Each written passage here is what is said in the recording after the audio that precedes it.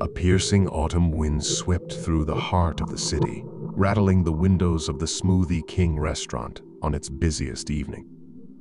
The store stood nestled amidst the neon lights and towering buildings, a beacon for health enthusiasts and passers-by alike.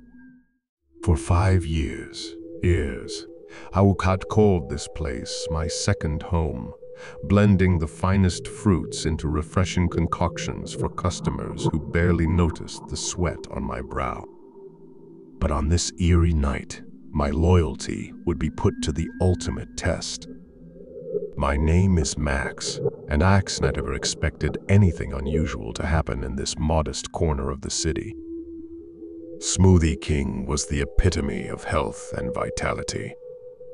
It was a place where people sipped on their Kyle-infused, protein-packed elixirs, while discussing fitness regimens, their eyes blissfully unaware of the sinister truths concealed within these vibrant walls. The story begins on a night that seemed like any other. The clock had just struck 6:30 p.m., the peak of our evening rush. Customers swarmed around the glass counter like bees to honey, perusing the colorful menu boards. Laughter and the hum of blenders filled the air as my colleagues and I hustled to meet the relentless demand for smoothies. It was a high-energy atmosphere, one that had never left room for dread. But as I glanced through the blur of activity, something strange caught my eye. It was a man, standing alone at the far end of the store, studying a framed picture on the wall. That wasn't unusual in itself. Many people admired the local artwork we displayed.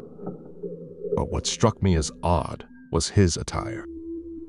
He wore a long, heavy coat, even though the weather outside was unseasonably warm.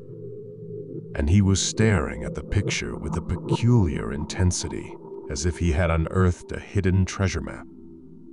I couldn't shake off the feeling that something about this man was amiss, something that didn't belong in our healthy haven. As I continued blending smoothies, I glanced at him periodically.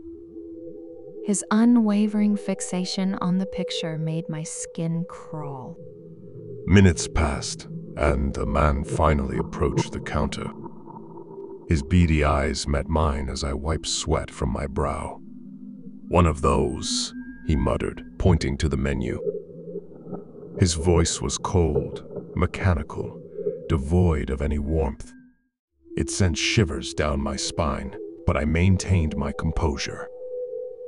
I prepared his smoothie without a word, and as I handed it to him, our fingers brushed. An electric shock seemed to pass between us, and I instinctively withdrew my hand, shaken. The man took the smoothie and walked to an empty corner, where he sat down, his gaze never leaving the picture on the wall. My coworkers and I exchanged uneasy glances. There was something about this man that was utterly unsettling. As the evening wore on, the restaurant slowly emptied. The man remained seated, sipping his smoothie methodically. I couldn't help but steal glances at him between blending and serving. He seemed to grow paler, as if the very life was being drained from him by that picture. By 9:30 p.m., we were about to close shop. My coworkers and I began cleaning up, hoping that the strange man would soon leave. But when I looked over, he was gone. The smoothie sat half-finished on the table, untouched for the last hour. Confused and anxious, I asked my manager if he had seen the man leave. He replied with a puzzled expression, "What man?" It was then that I realized something even stranger. The picture the man had been staring at was missing from the wall. It was an abstract painting by a local artist, a swirl of vibrant colors that had been a fixture in our store for years. But now, the frame hung empty, as if it had never been there. I couldn't sleep that night. The image of the man and the missing painting haunted my thoughts. It was like a splinter in my mind, digging deeper with every passing moment. I had to find out who that man was and what he had done with the painting. The next morning, I arrived at work early. I knew I had to investigate this mystery before anyone else got involved. My manager had the surveillance footage, and after some persuasion, he reluctantly showed it to me. The tape revealed the man's arrival and his unsettling behavior. But as I watched, something else sent a chill down my spine. When the man had left, the tape showed him walking out the door, but the moment he stepped outside, he simply vanished. It was as if he had never existed. My heart pounded in my chest. This was beyond strange. It was impossible. I had to find out more about that painting. Perhaps it held some clue to this bizarre incident. I reached out to the local artist who had created the missing painting. Her name was Eliza, and she was known for her eccentric style and reclusive nature. It took some effort, but I managed to track down her contact information and set up a meeting at her studio. Her studio was tucked away in an old warehouse on the outskirts of town. As I entered, the smell of paint and turpentine filled the air. Eliza greeted me with a warm smile, her eyes twinkling with creativity. "Max, you're here about the painting, aren't you?" she said as she led me deeper into her cluttered studio. I nodded, my heart pounding. "Yes, the one that used to hang in Smoothie King. It's gone, and I need to know everything about it." Eliza's expression grew serious. She led me to a small corner where a stack of paintings rested. She pulled one out and handed it to me. It was a smaller version of the missing painting, similar in style and colors. "This is the original," she said. "The one that hung in your store was a replica. The original was commissioned by a wealthy collector who wanted to keep it a secret." My mind raced. Why the secrecy? Eliza sighed. "Because that painting has a history, Max. A dark one. It's called the Whispering Void. The collector who commissioned it believed it had the power to reveal hidden truths, but at a great cost." I shivered. "What kind of cost?" Eliza's gaze grew distant. "People who possessed it often went mad. They claimed to hear whispers, voices from the void. Some even disappeared without a trace. That's why I agreed to make replicas for public display. I didn't want anyone to suffer because of it." I felt a lump in my throat. "Do you know who the collector was?" Eliza hesitated. "I don't, but he was old, very old. I only met him once, and he was obsessed with the painting. He said it held the answers to questions that had haunted him for a lifetime." I left Eliza's studio with more questions than answers. The missing painting, the Whispering Void, was indeed a curse.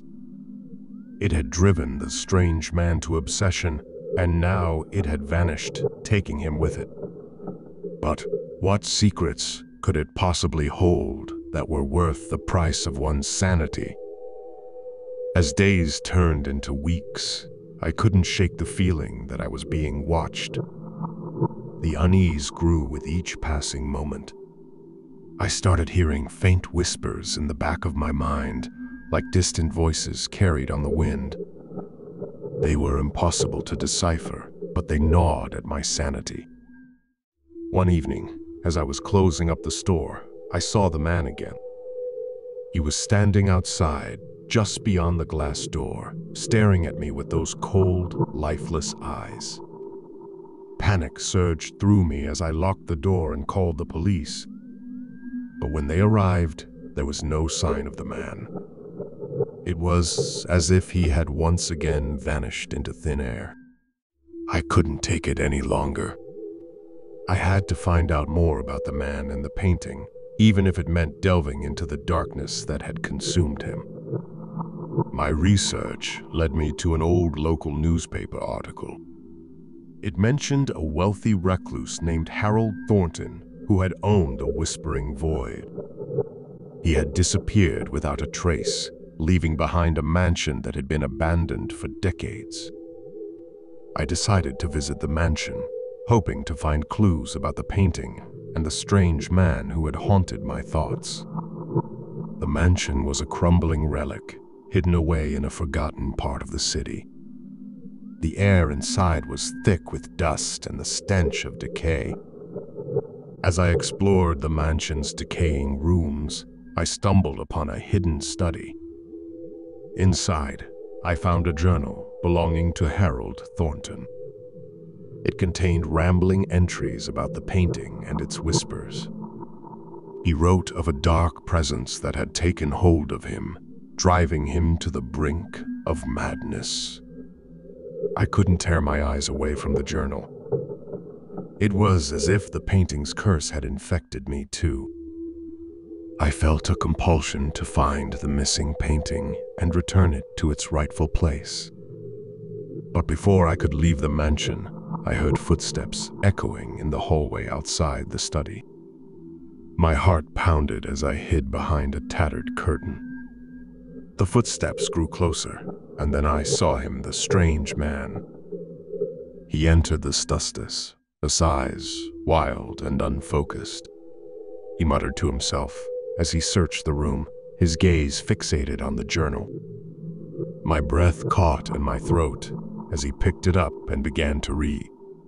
"I must find it," he whispered. "I must find the whispering void." I watched in horror as the man's behavior grew increasingly erratic. He tore pages from the journal and crumpled them into his pockets. His eyes were no longer empty, but filled with a manic intensity. Then, as suddenly as he had appeared, the man turned and left the study, leaving me trembling behind the curtain. I knew I had to act fast. The man was obsessed with finding the missing painting, and I was the only one who knew its true location. But I couldn't return it to him. I had to protect the world from the curse of the whispering void.